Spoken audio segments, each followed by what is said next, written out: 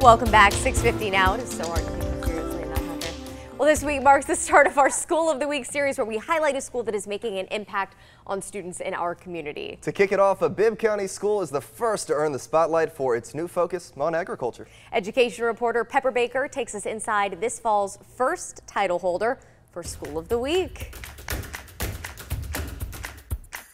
This week's School of the Week goes to Rutland High School and their middle school for that matter. Rutland is now an agriculturally focused school, and here's a look inside to see what they added to it. Like when I get into high school, because they don't offer it in middle school. Michaela Leverett dreams of being a veterinarian for larger animals. Well, I'm not really like a cat person or like reptiles, and so I'd much rather deal with horses and cows and sheep and everything. And she's at the right school to pursue that dream. She's the president of Rutland's Future Farmers of America chapter, alongside Vice President Ariel Lawson, who showed me around the school's cow pen. And we'll go in and we'll round them all up and we'll get them into this smaller black pen, and we use it as a catch pen, and there we halter them. Every day it pretty much just consists of coming out here, walking, brushing, and feeding them. Cassandra Washington, who's in charge of Bibb County Schools' career programs, says an early start helps kids figure out their pathway sooner. We want kids to understand that it is multiple careers in the industry of agriculture.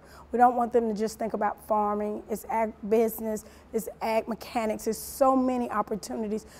The program was launched at Rutland's middle school last year. Now they have a chicken coop, goats, and landscape fixtures with plants. Assistant Principal Wendy Pooler says the program gives some students a better chance at success. Students who maybe aren't as successful in other areas thrive because they're actually caring for an animal. They're actually providing sustenance for that animal. They're actually being able to be successful in an area that normally they would not have been exposed to.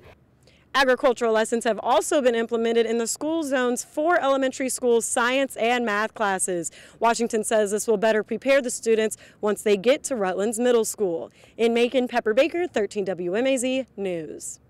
Thank you, Pepper, and shout out to Rutland. Bibb County's Northeast High School also has an agricultural program that focuses more on the landscaping side of things. Now, if your school is doing something great that makes the grade for our School of the Week segment, please let us know. Send us an email at news@13wmaz.com and make sure you title the email School of the Week nominee.